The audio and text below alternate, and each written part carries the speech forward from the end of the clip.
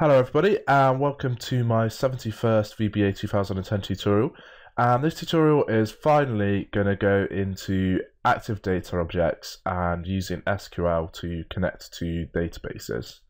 So I've created a simple database. This will be in, there'll be a link to the sample database in the description, so if you want to use the sample database then feel free to. It's quite a simple one. It's in Access 2013. I think it'll work in 2007, 2010. But it's basically, it's just a table, has users, and it's just got one record in it that has my user ID on my computer and my username. Very simple table. And we're just going to use it as a quick example of how you can use, not a quick example, it's going to be a few tutorials quite in depth, but it's quite a simple database to use for the examples. So the first thing I'm going to do is in our VBA, we're going to want to establish a connection to this database. And this is going to be the whole of this tutorial because it's quite complicated to establish a connection. But bear with me. The first thing I'm going to do is, following on from the previous tutorial, I'm going to use option explicit because we want to make sure our code is in check and all other variables are declared, because we're going to use a global variable. The global variable I'm going to use is going to put dim dbcont as object. And we're declaring it as an object variable, and that just means that later on we can put any type of object that we want to into this global variable, or global object as it now is. And this is because the active data objects is an external reference library, and so without adding in some references we can't reference it directly. So to start off with, we'll just declare it as an object globally, so everywhere can use it.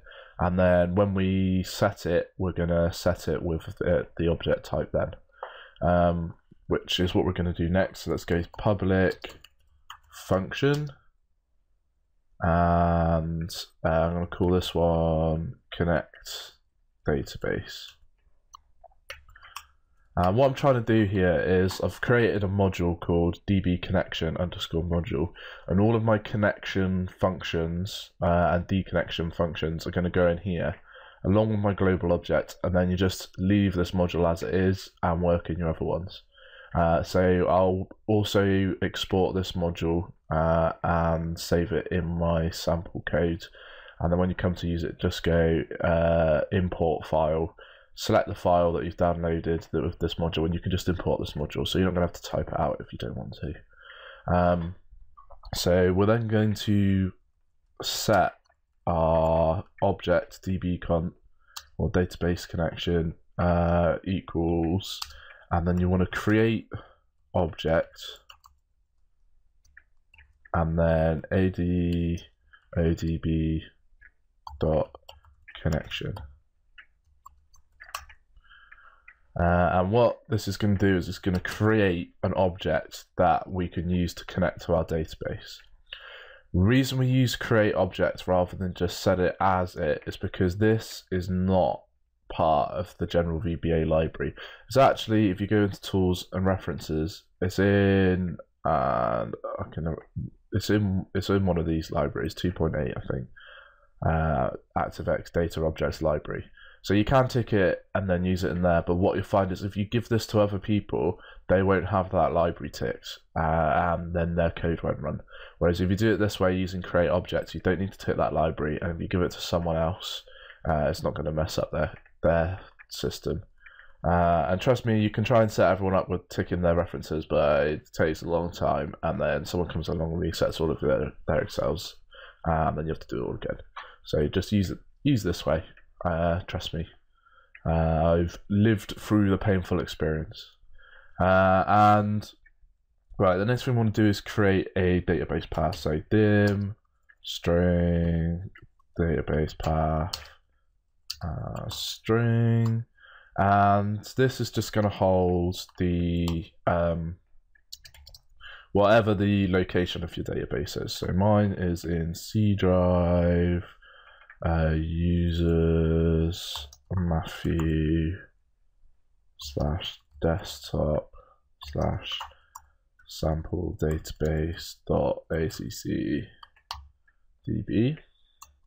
all in speech marks. So it's just a string, and it just holds the URL of our database on our drive. So we then want to create another string, and I'm going to call this one scon, so string connection string, and then I'm going to copy and paste this because it's a bit of typing.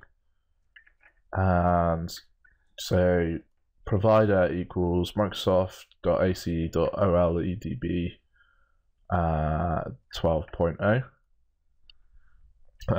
And this one works for, I think it's 2007 onwards.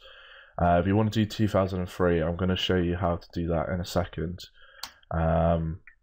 So then we just want to, now we've done it, we just want to open up our connection. So dbcon dot open, and then we pass it that connection string, and so that will open up our connection to the database. Well, what we want to do before I even consider running this, I'm just going to put dbcon dot close. In fact, I'm not even going to do that. I'm going to set up a new function down here. So public function and close database. And I just want to put dbcon.close and set dbcon equals nothing. And what I also want to do is I'm just going to put in on error resume next. And what this means is, because we can call this whenever we want to, the closed database, and regardless of whether or not the database is open, because of the on error resume next, it's going to close it down. Sometimes if you haven't got it open and you try to close the database, it will error off your code.